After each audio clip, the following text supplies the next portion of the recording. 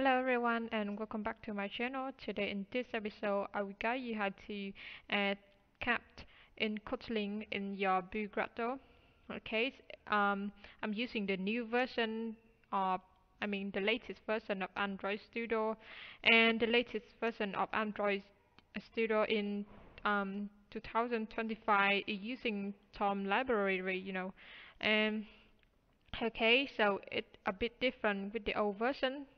So to add the Kapt dependencies in Android, we have to add the room version here.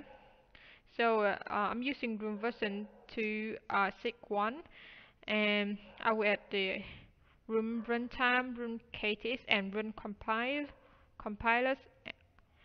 Alright, this one and 3.1 under the library. And if you guys want, okay, so don't worry, I will copy the code and put it in the description of the video. Okay, after add this, you can jump back to build grotto. Alright, see in the plugins, add this in the plugin and add this line and sync your project. I make sure everything will work well, and look at this. Because everything worked well, so I can use the room database. So we keyboard like this. The price is 30 at item. Cool. See, and if I delete this, it will gone. And I have the app inspection. Select process here. Here we're using SQLite, right? Okay. Line of days and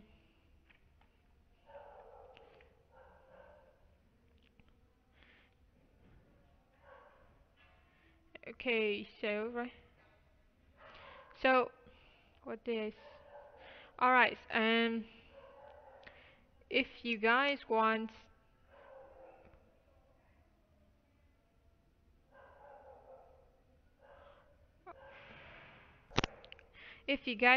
to kind of got into problem when adding new dependency in Android Studio, feel free to ask me, or you can copy and paste your problem under my video, and I was willing to help.